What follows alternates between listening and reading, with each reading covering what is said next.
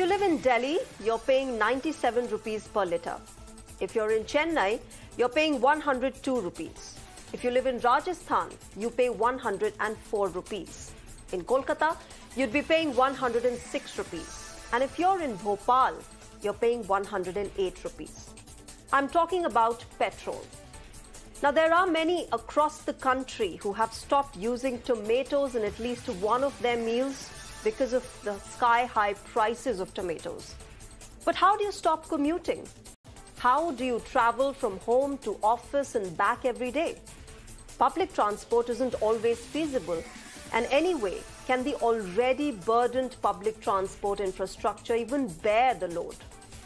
The Congress today teared into the government, accusing it of profiteering by mercilessly imposing high taxes. Congress MP Jairam Ramesh claimed that crude oil prices have dipped by 35% in the last 1 year, but the prices of petrol and diesel have not been reduced in India. Trinamool Congress Vice President J. Majumdar questioned the BJP's oil pricing policy. This is a permanent question against Modi government about their oil policy and oil pricing policy of Narendra Modi. The thing is, now international crude oil price has gone down. Moreover, Modi is claiming that we are buying cheaper oil from Russia, that is cheaper than the international market price. But at the end, the Indian people, they are paying the highest price for the petrol, diesel, everything. The Bharatiya Janata Party, meanwhile, retorted, saying fuel is the costliest in the Congress-ruled Rajasthan. Listen in. सरकार बार बार एक बात कहती है कि केंद्र petrol diesel के भाव कम करे। हिमाचल में ये चुनाव में गए, उसमें इन्होंने ये कहा था कि महंगाई कम करेंगे और वहाँ जाते ही 3 रुपये प्रति लीटर बढ़ा दिया। राजस्थान में हिंदुस्तान का सबसे महंगा पेट्रोल डीजल मिलता है, वहाँ कम करने की बात नहीं करते हैं, जबकि भारत सरकार विभिन्न विषयों में जनता को राहत दे रही है, छूट दे रही है, फ्री में अनाज दे रही है, पेंशन दे रही है, खाद पर सब्सिडी दे रही है और बहुत सारी सुविधाएं दे रही है।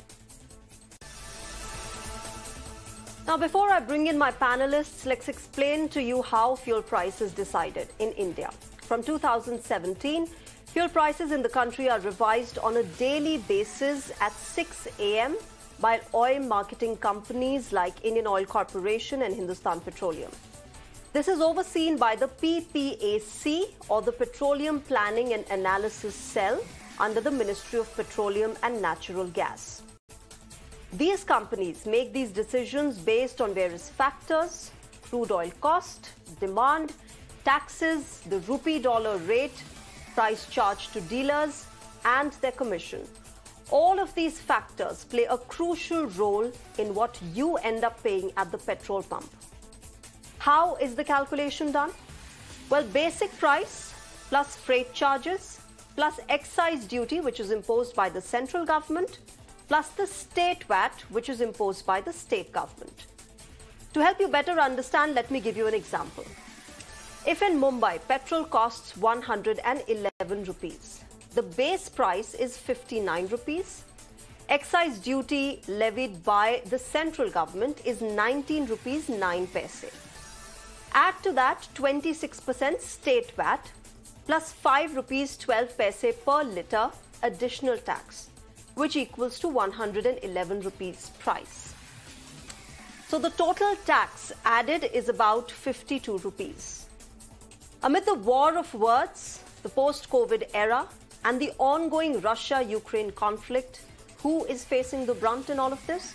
The middle class. Listen into some voices from our cities.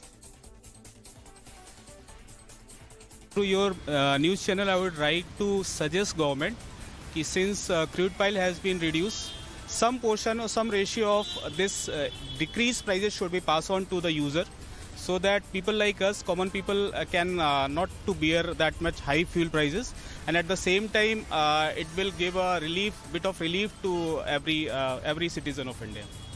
And just to give you an example, right now I started traveling to metro. Before that, I'm traveling to car. But because of increased prices, before COVID it was 70 to 75 rupees per liter. Now it is 100 rupees. So because of increased prices, I have to travel by public transport. इतनी गर्मी में आपको यहाँ वहाँ धक्के खाना पड़ रहा है all this. So this is my through your platform, I request government to reduce the prices as well. We are the affected, the middle class people only affected. What we are paying, they are not giving any benefit to us.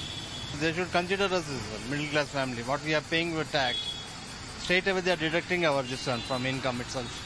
So they should consider us. पूरे को tax थोड़ा कम करना पड़ेगा. Petrol diesel में बहुत tax ज़्यादा है. अभी इधर कांग्रेस गवर्नमेंट आके है, कुछ फैसिलिटी 2-2 हज़ार रुपया दे रहा, लाइन में खड़ा के दूसरों चीज़ों का रेट बहुत ज़्यादा कर दिया.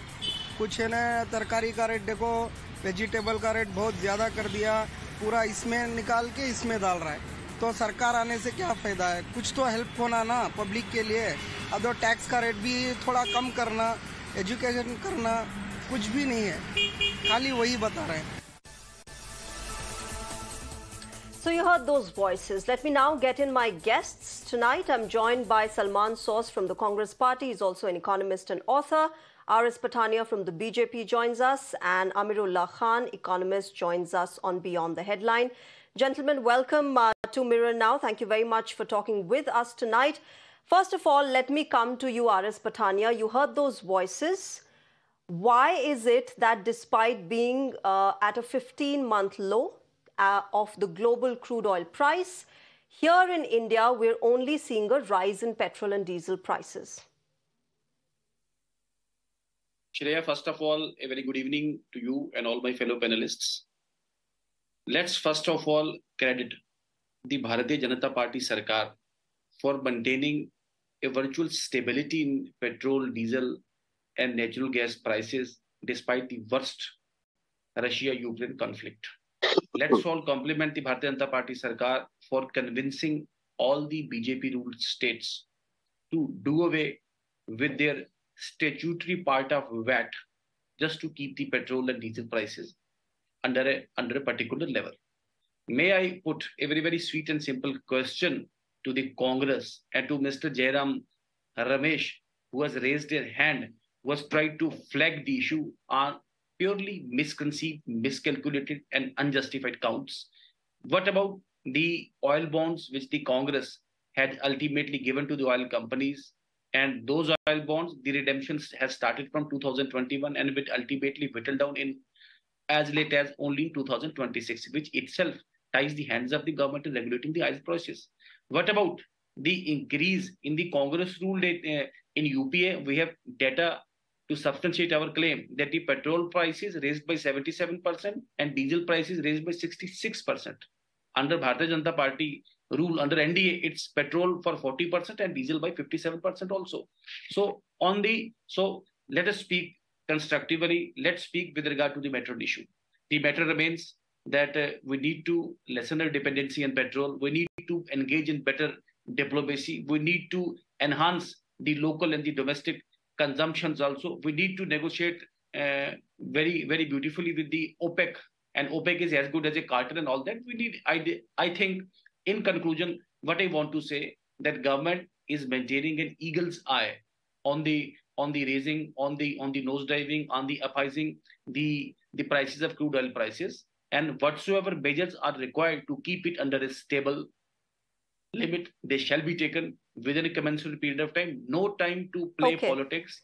Otherwise, I have been able to demonstrate that bad economics and bad politics is at the root of the spiraling of oil and diesel prices.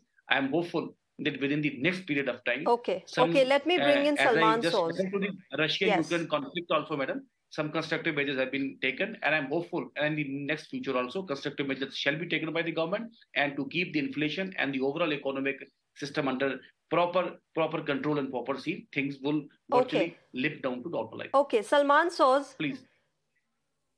Okay, Salman Soz, it's all very well to attack the government and say that it hasn't been able to control the fuel prices despite global crude oil prices being at a 15-month low and all of that. But the fact of the matter is that, Congress ruled Rajasthan also has fuel priced at 104 rupees per litre. That's enormous. That is a huge burden on the middle class. Well, first of all, Rajasthan or any other state in the country prices its fuel not because they want to, but because the central government has created a situation where state finances are in a shambles. And basically what the Modi government has done is they have extortionary prices now for fuel. And they've had this fuel policy in place for years now. So this is, we keep talking about this. Every few months there's a debate about this. But this goes back many, many years. So for the 9 years that they've been in power, they've collected almost 32 lakh crore rupees in taxes, fuel taxes. And I don't want to hear anything about oil bonds and all that. They still blame the previous, the government that was in place 10 years back. They still will not take any responsibility for anything that happens in this country, whether it is Manipur, whether it is fuel prices, whatever. Now, look at the excise duty on petrol, just as an example. Excise duty right now, on petrol is 118% higher than it was under UPA. And for diesel, it is about 360% higher. So did we impose those taxes? No, it's the government. And by the way, if other things were going well with the people, if there were jobs in this country, and if the taxes were low in other ways, then one could understand. But there are no jobs. Their GST collections have been extremely high, and they have been disproportionately on the poor and middle classes. Disproportionately so. 65% of GST is paid by the bottom half of the country. So who asked them to price gas cylinders at 1,200 rupees when they used to be 450 rupees under UPA? We did not ask them to do that. They did that. Did the Prime Minister not come up with the Ujjwala scheme, and did he not boast that everybody was going to get clean fuel? What has happened is that now those fuel cylinders are empty because people cannot afford those prices. And who's to blame for that? Not the Congress government. That is the BJP government. Now, it is up to them. I've been tracking these prices from Mr. Vajpayee's time, through Dr. Manmohan Singh's time, and now to Mr. Modi's time. The pricing of fuel under Mr. Modi has been far higher than what it was under Prime Minister Manmohan Singh or Prime Minister Atal Bihari Vajpayee. In fact, Atal Bihari Vajpayee government was second. The ranking is second. So most expensive, Prime Minister Modi. Second most expensive, Prime Minister Vajpayee. Third was Prime Minister Manmohan Singh. So I think... Okay, RS Pathania, respond to that. All right. And by the way, this is creating inflationary pressures across the economy. And it has done so for a long, long time. Now they can say whatever they want, but they are to blame for what the miserable condition of the people right now. Dear sir, why don't you... Okay, RS Pathania, respond to that. What is the logic behind what... I call it as a leading question from Shreya, that what you have to speak about the highest level of fuel prices in Rajasthan. What answer do you have that the Congress ruled states, despite repeated requests made by the union government, they have not been able to dispense with? Yes, or why they have not as yet dispensed with their statutory part of VAT, which could have stabilized the petrol and diesel prices by a very, very considerable margin. I'll just cite in Delhi. In Delhi, the petrol goes by 96 rupees 72 paisa, and ₹15.71 paisa is the VAT which is charged by Delhi Sarkar on the poor, on the helpless, and on the gullible, the consumers of oil and diesel. So, sir, my respectful submission, let's first of all, a pan-India perspective, a pan-India effort. The government, in all its fairness and in all its wisdom, I listed the measures. So no, I think on this point, you should not be asking this question, because the blame here also goes to you because you have decimated state finances. The Modi government has decimated state finances, and now they want opposition rule states basically to go bankrupt and have no finances whatsoever. If you had not decimated state finances, maybe Rajasthan government and Delhi government would have been able to support their people. But what your government's policy, active policy, you should just look at. Mr. Pathania. I urge you, Mr. Pathania, to go and look at state finances under the Modi government. Look at what objective observers are saying. You have decimated state finances. You have killed off fiscal federalism. Now, you cannot tell people, give us more tax breaks because you have given us no money. Mr. Soz, you are an economist. Come up with Mr. Pathania, RS Pathania, isn't it? You see the overall outlays, the overall plan allocation, okay. the overall. Just a little point that I want to add. I wanted to ask RS Pathania. Please, madam. RS Pathania, isn't it true that the center earns more in tax revenue than state governments, whatever be the case, whoever decimated whatever, but the point of the matter is that on ground the center is earning in terms of tax revenue more than the state governments are levying the tax through fuel. How does that change anything at all in terms of the burden on the taxpayer, in terms of the burden on the middle class, and what the Indian prices are as compared to what the international global crude oil prices are? Shreya, that is just by saying. Everybody knows, let me say with full respect and responsibility, one statement is that the crude oil prices are a direct determinant of whatsoever the pricing of petrol, diesel and natural gas goes in a particular country, including India also. But to say that only and exclusively the prices of crude oils, they are the only determinant for determining the petrol and diesel prices, the answer is an abject no. There are a multitude of factors. How, if we go on and absolutely, no, we're not saying that, RS Pathania. The three oil companies, madam, the three oil companies, they had suffered in the last part also. I'll just refer to one statement of, I have just gone through the statement of Murli Deora, the then petroleum minister, while responding to the immediate and the abject rise in the petrol and diesel price. He says that we need to compensate the oil companies which have suffered a deficit, a losses of rupees 70,300 crores. So my point is that now the government has a control, but that control is a limited control.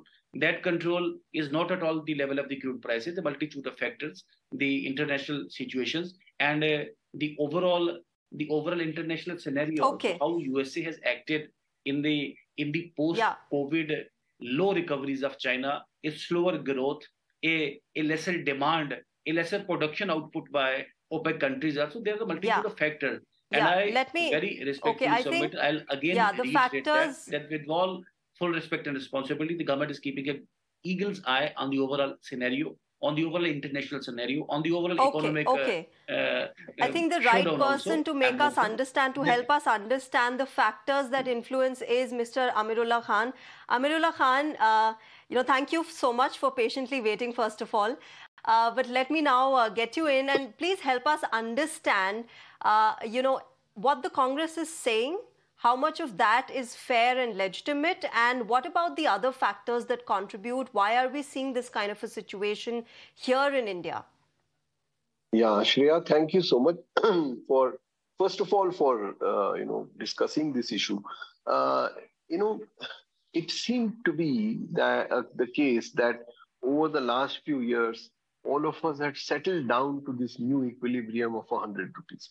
And, a few years ago, it would have been impossible to think of fuel prices above 100 without fearing people coming out on the roads and protesting. Today, it's kind of, accepted that, petrol and diesel will be around 100. So the first thing that has happened is that there seems to be some sort of an agreement that fuel prices have come to rest there. The danger in this, and that's the big issue, is that the fuel price, when it goes up, a lot of people make this very simplistic assumption that look at the demand for petrol. If fuel prices are very high and are unaffordable, then demand should have been going down. That's what basic economics says. But what they forget is that petrol or diesel is a commodity that suffers from the fact that people have to buy whatever the price. There is this elasticity that economists talk about. And the problem with fuel is that you have to buy petrol, even if it goes to 200 rupees. But is that enough reason for us to say, okay, so let it be high and let it go on? No, the danger is that when people spend a lot of money in buying something as essential as fuel, then it means that they are spending less on something that is equally essential. And what we are seeing and what the data is showing, and this is what is the dangerous part, is that people are actually consuming less by way of food, by way of health, and by way of education when they are paying for these high prices of fuel. And that's why in a situation where fuel prices are free and are set by the market, there is a responsibility that comes on us, because people will substitute what they think is non-essential, and that usually is healthcare or education, and that is not good for national development. The other point that I must make is that there is definitely a point that the government is making, that look, we need to be able to earn money. There is no other source of income. GST is our major source, and fuel prices must stay high because that tax must be collected. The important thing here to understand is that that's already been said, that a lot of this money is being collected from the poor, because remember that indirect taxes tax the poor higher than the rich. When I pay 100 rupees for petrol and someone who's earning $1 million pays 100 rupees for petrol, then I am paying much more by way of taxes than that millionaire. Therefore, it is very important to understand that our dependence on indirect taxation has become very high, and that is resulting in a situation where we are taxing the poor more than the rich. The final point I want to make, Shreya, and this is a very crucial point, which in the overall debate we seem to be missing, is that we have become very sanguine and proud about the fact that our GST collections and our indirect collections are rising. It's not a good economy where indirect tax collections rise like this. It is direct tax collections that should rise. But because we have now become a state where we want to promote and protect the wealth creator and not the one who is at the receiving end, that we are reducing direct tax rates and increasing indirect tax rates. This, in the long run, is going to be difficult, is going to be tough. The fact that Mr. Pathania makes, and it's a valid point that the government is making, that there have been losses. Oil marketing companies have lost a lot of money during COVID and because of the war, and they must get some window to undo that damage. But that damage shouldn't come at the cost of people consuming less by way of food, health, and education. That's dangerous. Okay, fair enough. Amir U Khan, also, since you mentioned GST, my next question was in fact related to that. What's the viability of getting fuel under GST? Wouldn't it be smoother and easier for the centre and the state governments to operate that way, and therefore lesser burden and lesser, cumbersome process for the middle class, for the taxpayer citizen as well? That's the absolutely right question, Shreya, and thanks for asking that question. If everything were done in the right manner, in the right spirit, then, and I'm punning on the word spirit, then we would have had both petrol and alcohol under GST long ago. It is inexplicable that we continue to keep GST and that we continue to keep petrol, diesel, and alcohol outside GST. If we are a country that wants one tax, one for one nation, then we must have everything under GST. It is bizarre that we keep these two items out, and then we fight over whether the states are doing the right thing or the center is doing the right thing. And unless we do that stabilization and that inclusion, we will continue to have this debate where we just apportion blame to each other. The fact of the matter is that one has to be sensitive to the fact that core inflation, that fuel price inflation, feeds into overall inflation. And that is why over the last few years, we have had unprecedented rates of inflation. It's not just the fuel that is the problem. What fuel is doing is increasing every price. And when prices go up like that, in a situation when we have mass unemployment, in a time when we have a stagnant rural income growth, then we are taxing the poor and we are ensuring that the poor suffer far more than the rich. There is really, it's a misnomer to call this a middle class problem because, honestly, there is very little, there is no middle class in India. We are either poor or rich.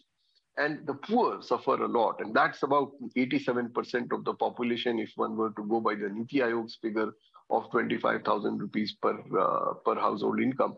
And that we are taxing 87% of the people with this high tax rate. And any tax regime that taxes the bottom 87% and leaves the top 13% at a 15% or a 25% income tax rate is unfair. That is the reason why when we talk about fuel prices, it is important for us to look at the overall tax situation in the country. And that, I'm afraid, is coming from a misguided belief that petrol prices can remain high because demand continues to be high, because the elasticity is working that way. Second, that fuel prices are high because states levy higher charges. Third, fuel prices are high because international prices are high. You can take any number of excuses. But if we really want a low inflation economy, if we really want to ensure that this economy supports those who can't afford high value health, education and food, then it's necessary for us to do everything to keep fuel prices low. And that includes adding them to the GST. All right. I also... Yes. Okay. I also want to talk about the total excise duty and the state VAT that is collected. Salman Soz, I'll just come to you. I know you want to make a point, but I'm going to come to you. So let's also have those graphics put out on the screen, which also say that the number of the total figures of excise duty and state VAT that was collected. And in 2022-23, the total excise duty which was collected has been 2,87,575 crore rupees, while the state VAT has been 2,88,086 crore rupees. With that in mind, Salman Soz and RS Pathania, this question is for both of you. How is this money utilized? Where is it being utilized? I know there are a lot of nitty-gritties to it, but as a tax-paying citizen, as somebody who's burdened by the fuel prices, I want to understand from both of you, where does this money go? What happens to it? Because, the Aam Aadmi is just concerned with the roti kapra makan. We'll go to the petrol pump, we'll get our vehicles refilled, and we'll move out. But where is our money being used? Where is it going? Before I address that, because my co-panelists raised some issues about oil marketing companies and their losses, I think that needs to be addressed. Just last year, oil marketing companies made 33,000 crore rupees. This year, there's, according to a CRISIL report, they're going to make 1 lakh crore rupees. And by the way, the oil bonds that we keep hearing about were 1.5 lakh crore rupees. And as I said earlier, in the 9 years of this government, 32 lakh crore rupees have been, procured by way of fuel taxes. So there's an enormous amount of money that is being collected either through fuel taxes or through GST, which, as one of my co-panelists said, these are regressive taxes. They affect the poorest the most, and the middle class, if you want to call it a middle class. So we have to be careful that when you have too much regressive taxation, your overall economy cannot do well, and that is exactly what has happened. Now, in terms of what is happening with the money that the government collects, of course, the government would be in a better position to say that, or address that. But the government can say that we have so many schemes like PM Kisan and Manrega and other things, and we're trying to create welfare schemes for people, etc. But the government's schemes are not able to create jobs, will not create jobs. We know that now. I think that is pretty much set. The government is unable to create jobs. The government is not even able to fill the job vacancies that they have in government. Forget creating mass employment. I think they're presiding over mass unemployment. So, but mind you, even the schemes of the central government that people talk about a lot, like PM Kisan, 60,000 crores a year outlay, not a whole lot. Manrega, 60,000 crores again outlay. It's not like the collections are and the government has more than just these taxes. They have income tax as well, corporate tax as well. I think the general sense that people get is that they're not getting a good bang for their buck. And I think the reason for that is because RS people Pathania, do not see to that. public service delivery in the way it ought to be with all these finances. Okay, RS Pathania, please Directly respond coming to the question posed by you, Shreya, that people's money for people-friendly policies and people-friendly programs. For the first time, there's a government in place which has ensured there's a graph of successive governments which were in place since the past 70 years. And there's one government which plans and which has virtually done on spot. No house without a toilet. No house without an electricity connection. No house without portable water. And virtually every Kisan with Kisan Samriddhi supplement also. And above all, the Ayushman Bharat. And in Jammu and Kashmir, no survey. 100% households, may he be a chief minister, minister or a governor putting up in Jammu and Kashmir, he is covered by the Ayushman Bharat, the revolutionary scheme of the Bharat Sarkar. My viewpoint remains that the best management of oil prices, the best diplomacy, we also call it as oil diplomacy, maintaining good relations with Russia, and Prime Minister has boasted that we have been able to, and he has right in doing so also, that we have been able to buy cheaper oil from Russia also. You see how beautifully we managed Russia-Ukraine crisis. How we are able to get into a cozy contact with the OPEC. RS Pathania, this is about fuel pricing. This is not about our foreign relations with different countries. This is about fuel pricing. Let me also get in Amirullah Khan. Yes, Amirullah Khan, we're buying oil from Russia at a cheaper rate, at a discounted price. How much of Russia-Ukraine conflict affects prices back home? Well, that's what baffles us. That half the story is pretty intuitive. That when prices went up because of the war, prices went up domestically too. And that is understandable. Everybody agreed to it when it was sold as such, saying that, look, there is a war going on and our biggest supplier is under duress.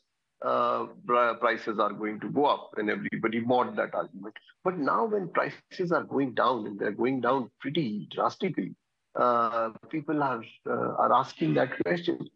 And what struck me very interestingly in the clips that you showed, Shreya, was that something seems to have happened to the Indian consumer. This very nice gentleman, he was saying that we request the government to reduce prices now that prices are going down. And it struck me that there was a time when we were growing up and we would have said we demand that the government prices should come down. Now we are kind of requesting the government and hoping that the government is going to listen to us. There is some kind of an attitude where we are getting more and more okay with high taxes, and that seems to me very baffling in a situation when when the economy is under duress and people's money, personal incomes are getting tighter. There is no real protest at high prices. But Amirullah Khan, the counter argument to this is that the cost of living crisis and the standard of living has also gone up, right? Perhaps 20 years back, when petrol and diesel fuel were actually considered a luxury, that time standard of living was also not as it is today. And this is a time when petrol and diesel are not considered a luxury. The counter argument is that the standard of living has also increased. Doesn't sell, Shreya. What is the number of people who own cars in India? 20 years ago, 6% of us owned cars. Today, 6% of us own cars. the number of motorcycles sold actually come down in the last 13 years. The highest motorcycles that we sold was in 2010. And since then, the number of motorcycles has actually come down. The sales of tractors isn't doing well either. So, this argument would have held water if the number of vehicles or the proportion of vehicles had gone up. The number has gone up, but the proportion remains the same. So, the consumption story in India is a very tough story. It does not bear with all this that we are seeing of a consumption boom that we seem to be having. That hasn't really happened. What we are seeing is a consumption boom among the top 100 million of the country. And that top 100 million of the country definitely is better off and gets better off every year. But the country is 1,300 million people, and those 1,200 million people that need to dig deep into their pockets and their savings to pay for that extra 20 rupees of petrol hike, that's a lot of people. We cannot be holding 1,200 million people to ransom and talk about the 100 million who are doing well. Yeah. Okay, let me also quickly get a final word from both the other panelists as well, Salman Soz and RS Pathania. Okay, Salman Soz, you wanted to make a point. Please go ahead. Yes, thank you. I think we should not let certain statements go unresponded to. And Mr. Pathania's remarks about 100% toilet access, and the government and Prime Minister Modi, they keep making these kinds of claims, but these claims are false. Just recently, the director of the International Institute for Population Sciences, which produces the National Family Health Survey, basically he was suspended. And what did the health survey of the fifth health survey say? That more than 20% of households did not have toilets, and 40% of households did not have access to clean cooking fuels. So these kinds of statements we should not, so I want to challenge these statements, because that is not what the government's own data says. So the government does not, the Prime Minister will say it, but his government's official data does not agree with the Prime Minister's statements and Mr. Pathania's statements. What one of my co-panelists said about these scooters and motorcycles and other things, these are in some ways markers of middle income prosperity. But if you look at the data shows that currently the sales of, say, scooters, the sales of scooters are at levels of 2018, something like that. Now, that is bad news for the economy. Mr. Salman, you are that crucial segment. How do you have the courage? How do you have the courage and the conviction to doubt the claims of a Sarkar? Which has come clean on providing toilets to each and everybody. No, Mr. Pathania. Mr. Pathania, the national family, you cannot suspended, sir, for making false claim. Why Mr. Pathania, Mr. Pathania, Mr. claim, sir. Mr. Pathania, you cannot, I did not interrupt you, and now you're interrupting me. I just want to let you know that the National Family Health Survey, the fifth survey, said that okay, RS Pathania, I'll come to you. Salman Soz, please finish your point. Facilities are false. They're false facilities. So these claims are false. Cooking oil, cooking fuel, clean cooking fuel claims are false, that the Prime Minister keeps making, because your government and the BJP is all about making big, tall claims, which end up being false. How is it false? Well, when the National Family Health Survey says this is not true, then how can you say it's true? Did you go and collect data yourself? Did you, Prime Minister, collect data? You do not collect data. If you do not collect data, you cannot claim it. Mr. Salman Soz, I just want to finish. All right, Salman Soz, you've made your point. Let RS Pathania respond to you. I want to finish by saying that they have decimated this economy. How many created no jobs, connections? And how many connections are portable water? Salman Soz, you've made your point. Let Mr. Pathania respond to you now. My very, very, very respectful submission, with all respect and responsibility once again, that the NSSO data is the most credible data, which is considered by all the government agencies as well as the private players and the media and the social media and the authorized social media the handlers also. So the number of connections the under Ujjwala, the number of connections under Jal Jeevan Mission, the number of electricity connections, the number of toilets built. They are itself a saga of the success story which has been achieved by the Bharat Sarkar under the dynamic leadership of Pradhan Mantri Modi. You should compliment it, sir. Anyhow, let us be very honest in it. Let us suppose... Okay, RS Pathania, if you're claiming these success stories, let's also hope soon you have a success story in fuel pricing as well. Absolutely. I'm going to have to wrap up this discussion. I'm going to have to wrap up this discussion. RS Pathania, Salman Soz and Amir U Khan, thank you very much for joining us tonight and sharing your perspective. Hopefully the Aam Aadmi will be getting some relief in the days to come. Thank you very much. All right, so let's move on and get you some updates from the Parliament as well. The government of the National Capital Territory of Delhi Amendment Bill 2023